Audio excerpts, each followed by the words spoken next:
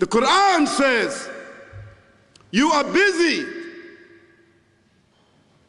piling up, calculating, developing your careers, your money, your occupation, your wealth, until you visit the graves. Think about it. When was the last time that you went to a funeral? Was it your mother? Was it your father? Was it your grandfather? Was it your uncle? Was it your cousin? Was it your friend? Was it your wife? Was it your husband? The last time that you visited the grave, when you went to a funeral and you saw that person whom you loved that was laughing, crying, live, boasting, wealthy, educated, denying, arrogant, whatever they were. What was the demeanor of the people when you walked in that funeral home? When that person was stretched out in their last suit?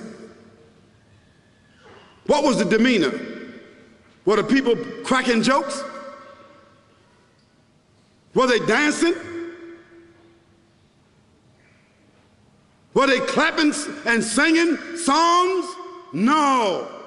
Silence. Melancholy. Trauma. Why? Because every person that walked in that room, seeing that person stretched out, the first thing they thought about was not the person. The first thing they thought about was that one day, this will be me. So Allah said, Alhaakumut takathur. All of us, all of you are engaged in running your mouths, doing your business, multiplying, buying houses, cars, business, whatever you're doing. And when you're told about God, religion, life, morality, you're saying, look, I ain't got no time for that. I got no time for that. I don't want to hear that. I don't even believe in God.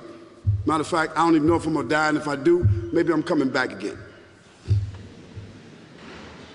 As a matter of fact, science is so sophisticated that I think really that they're on the verge of being able to solve the whole thing of death soon. We ain't got to die. If we got enough money, we don't even have to die. See how arrogant people can be until they visit the funeral house.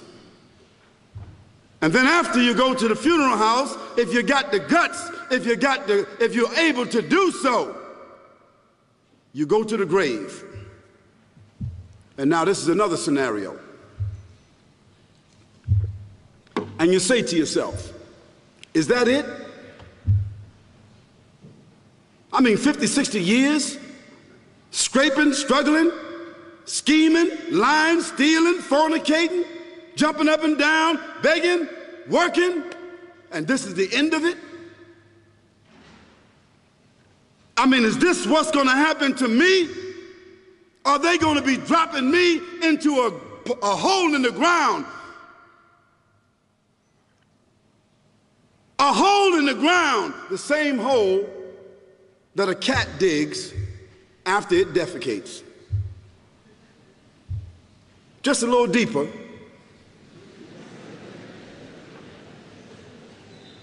But for the same reason. The cat digs a hole because the cat has dignity. Something that human beings don't seem to have. Instinctively, the cat digs a little hole, covers it up. Humans have got to be taught to do that. But it's for the same reason. So you and I, we're going into a hole a little deeper than the one the cat dug.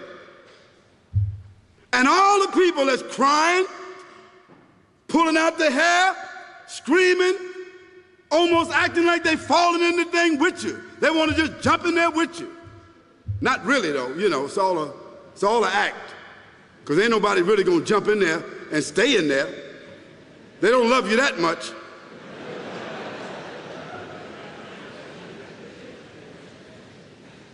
And then after all the shoveling get done, and they fill it up, and the box, you can't even see the box no more, the coffin that cost $5,000.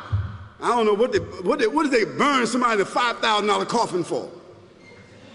I mean, if I was the funeral director, after they left, I would dig them back up and put them in another box and take that box back.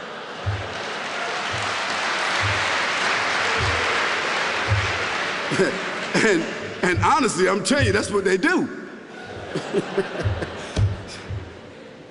Yeah. So after all the money and all the drama, and they dig that hole and put you in there and cover you up, and everybody goes back to the place, go back to mama's house or daddy's house or whoever's house, and we cook some chicken or whatever it is, and we do a little dancing and drink some scotch and forget all about that person, and then we want the lawyer to come now and talk about, divvying up the spoils. So if that woman who died had a husband, somebody else gonna marry him, you know that. And that man who died, that woman, in about 6 months or a year of grieving or whatever it is, she gonna come to understand that she needs somebody else to be with, so she gonna marry somebody, so that means if his suits are still in the closet and he can fit them, who gonna wear them? So it really means that after all this time, and the people walk away from that grave, it's over. What about that person in the grave? What's happening? Because you know and I know that death is almost like sleeping. Death is like sleeping. Your body is gone. Your body is dead. Your spirit is gone, but your consciousness is there. Yes, brothers and sisters, you and I are going to know when the people put us in that box and put us in the grave, we are going to know. Your spirit is gone. You can't shout. You can't call out. You can't say, don't leave me here. But you're going to be hearing and you're going to be seeing, because that's a different kind of consciousness. But you can't move.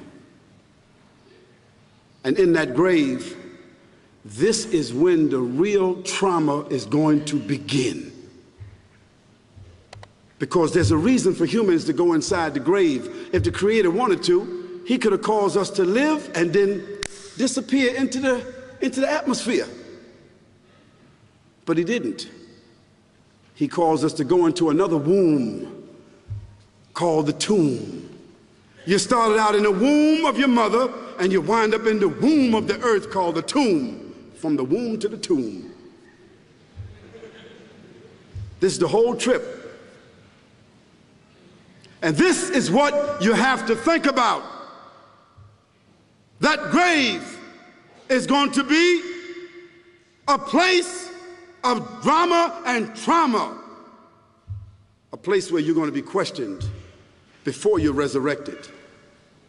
And brothers and sisters, do you think that human beings that have the ability to take a piece of earth, dig it up, irrigate it, put down seeds, plant corn, whatever the case might be. The corn comes up, they harvest the corn. Then after that, what happens? They cut it down, dig it up again, put new seeds in there, and what happens after that? Comes back up again. What happens in the winter? All the leaves fall off the trees and the earth goes dead. And what happens in the springtime? The water comes, generates the earth again, germinates all over again, new grass, new leaves, new flowers, new fruits.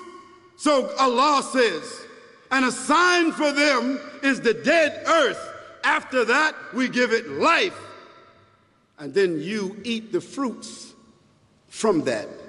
So Allah says, the one who gave you life in the beginning, is he not able to give you life all over again in order to judge you? Yes, certainly. You may want to deny it because you don't want to be judged.